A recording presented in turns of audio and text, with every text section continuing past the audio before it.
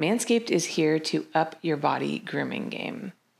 Manscaped has the revolutionary electric trimmer, the Lawnmower 3.0. It's cordless, it's waterproof, and it's guaranteed not to nick or snag your nuts or your chest because you can use it upstairs and downstairs. So go to manscaped.com, use code HRU for 20% off plus free shipping. You touched upon something that is really interesting to me. So you talked about how sometimes getting hard in scenes or maybe like, when you say leaking, you mean like pre-cum? Yeah. Yeah. I wasn't sure how vulgar. Oh, you can be as vulgar as you want. Cool. No. Cool. Don't. There's no censoring. It's fine. Perfect. What do you mean by that, and why so? Is it? Yeah. I'm not going to. No. I'm not going to assume. I'm going to let you tell me how you feel about that. No. Yeah. I think I know exactly where it comes from, and I know exactly what it feeds into, and I think just for me, I still, even though I'm much happier than I was, I think for a lot of trans people, like dysphoria with your genitals is very strong and very prevalent. And for a long time, all throughout high school, I said, as soon as I'm 18, as soon as I get out, I'm going to get the surgery. The surgery. Everyone says the surgery.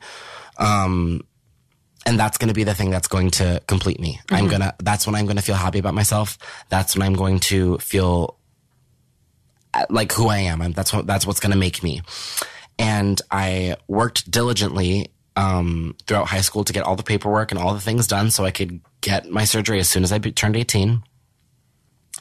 And when I turned 18 with my provider, one of my nurses left. So I got put into a black hole, which essentially when nurses leave their job, sometimes there are patients who are forgotten and don't get transferred over to another care patient or you know what I'm saying. Provider, yeah. Another provider. I was one of those people that got lost in the mix. And so for that year, up from the time I was 18 to the time I was 19, I was calling them incessantly about these appointments that I needed to do and all these different things.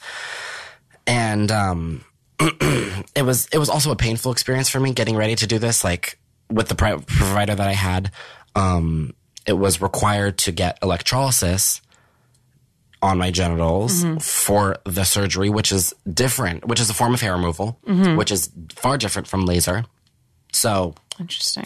Yeah. So laser is like, it's like they use like literally a light and they click it and it feels like a little rubber band snap. Sometimes it's a little stronger for some people, but it's just a light that basically kills the follicle in that stage of growth. And there's many different stages, so you have to do it multiple times, but laser is not permanent. And it gets rid of a lot, but it only gets rid of so much. Electrolysis is the only known form of hair removal that is permanent. And what they do is they take a single needle and they put it into the follicle of the hair. And so they put it in your skin and they shock the follicle and then until it's dead. And then they pluck it out. Oh, that sounds significantly more painful. Very and painful. Also much more time consuming, right? Very time consuming. I actually didn't realize there was a difference between the two, so you just educated me on something. No, that's a big thing is that like it's very painful. Yeah. And so I would have to go on these like 2-hour long sessions and of course they give you numbing and they do all these things, but numbing can only do so much, especially that is such a sensitive area. There are so many nerves that aren't really ever touched. It's not going to hurt me if I do my arm, because even if I'm not constantly hitting my arm, I'm constantly rubbing it with t-shirts and jackets. There's not as much sensory there, but that's a very, very sensitive place. And it hurt. Like I remember I was I had to be drugged up. I was like on Norcos with numbing cream and like I had to be like basically knocked out for them to do it. And I have a high pain tolerance. I have a very high pain tolerance. So there came a certain point, especially after I was trying to get them to hurry the surgery along, that I was like, this is not even worth it anymore. And I started porn and I started to be finally more okay with myself. And I kind of was able to detach that for me in my head. And I think for a lot of people, not trans, but also trans, that like, that's what makes you a woman is the idea that like, well, you know, you're not going to be a full woman until you have a vagina. You're not going to be a full woman until you have the full package. Right.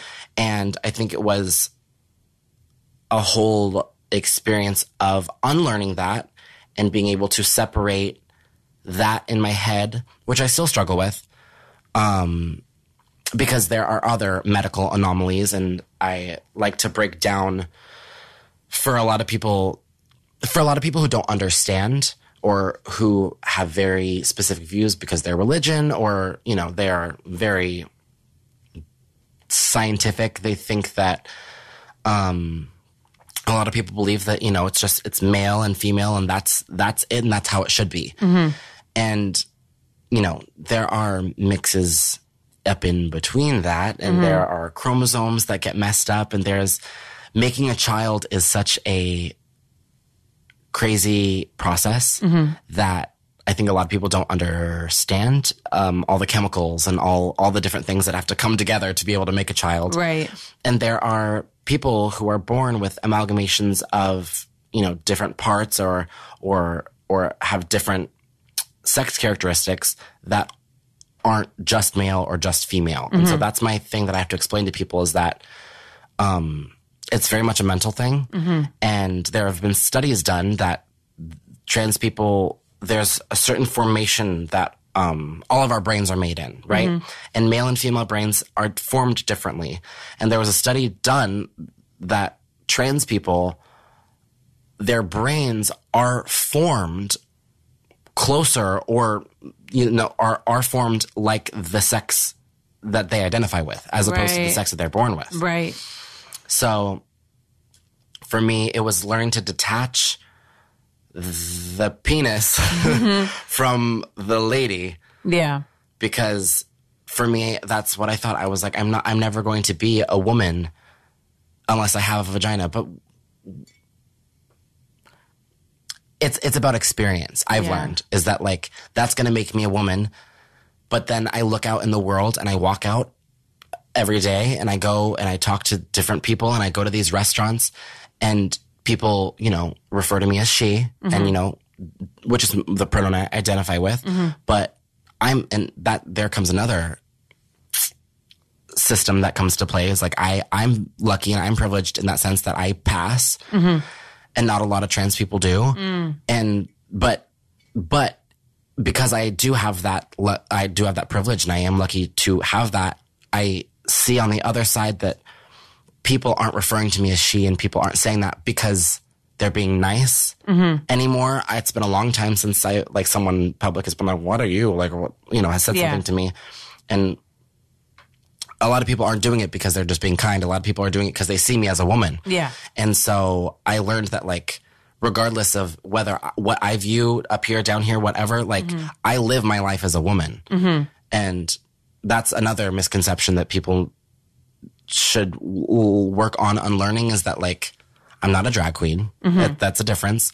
There are trans women who are drag queens, but there's not a wig that I'm taking off at the end of the night. There's not, like, some reveal, like, sure, I don't wake up looking like this, but I wake up looking like this with mascara off. You know what I'm saying? Like, I don't wake up looking like this either. Exactly. So, like, I'm not faking you out. I'm not trying to trap you. Yeah. I'm not trying to make you think that I'm anything other than exactly what I am. And I don't feel like I should have to disclose to every single person that I am trans. Because that is a very intimate part of my life. And I feel like there are not a lot of people who are okay with that. And there are a lot of people who I will meet who are not going to be okay with that, but they'll never know that about me. Right.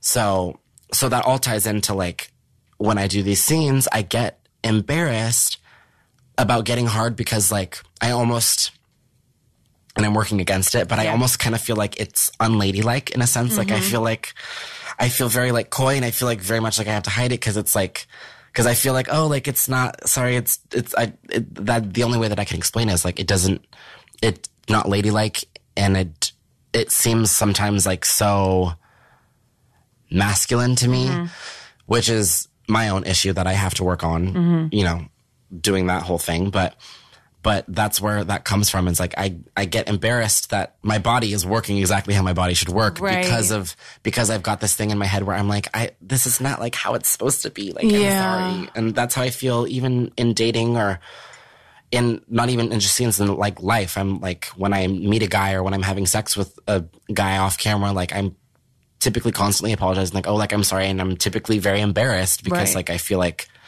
that's gotta be a fucking struggle. It's wild. Yeah. I can't imagine, you know, it's so easy for like a cisgender person like myself to just be like, I'm a woman and I identify as a woman and this is an easy thing, but I can't imagine being born into a male body feeling the way that I feel and like the struggle that that must be. I mean, that's just so, you know, I really commend you on being so open and talking about it and educating people, you know, like myself who don't really understand, don't understand what it's like to be trans. Right. And, you know, so many, and it's only something that we've started recently talking about and being open about. Manscaped is here to up your body grooming game. Their Lawnmower 3.0 is a revolutionary electric trimmer that will not only not nick or snag your nuts, but can also be used on your chest hair. If you get it in the Perfect Package 3.0, it will come with a bunch of liquid formulas to keep you feeling and smelling fresh all day. And for a limited time, you can also get a free travel bag and anti-chafing boxer briefs that come with it. So go to manscaped.com, use code HRU for 20% off plus free shipping. Thank you so much for watching. If you enjoyed the show, make sure that you subscribe so you don't miss a single episode. And go check out all the other videos. I film every single one of my podcasts. And if you want to listen to the audio version, I'm on iTunes and all the other podcast platforms. Visit hollyrandallunfiltered.com to find out more.